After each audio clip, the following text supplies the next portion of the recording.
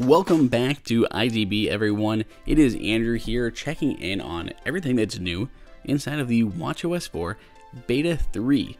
And now, no, there are no big fancy changes in this beta. We're getting further and further down the pipeline, but there are a few notable ones. First up is a new icon for Siri on the new Siri watch face. It's a very small change, but it is slightly different than the other past betas. We also saw at WWDC Apple's new activity kind of animations there where it has those sparks going around it.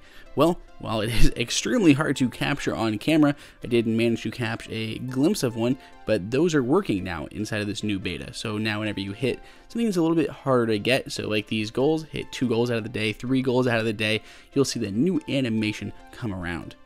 Unfortunately, this brings a lot of bugs. There are many people who have had their phones or their watches sitting for a while. Me personally, it took over 12 hours to get this to install and several forced restarts, so it's not without its bugs, and battery life has been pretty terrible on this beta as well. So as always, don't install this unless you really need to. Otherwise, go ahead and subscribe, give us a thumbs up, and let us know what you think down below in the comments. Till next time, it's Andrew for IDB.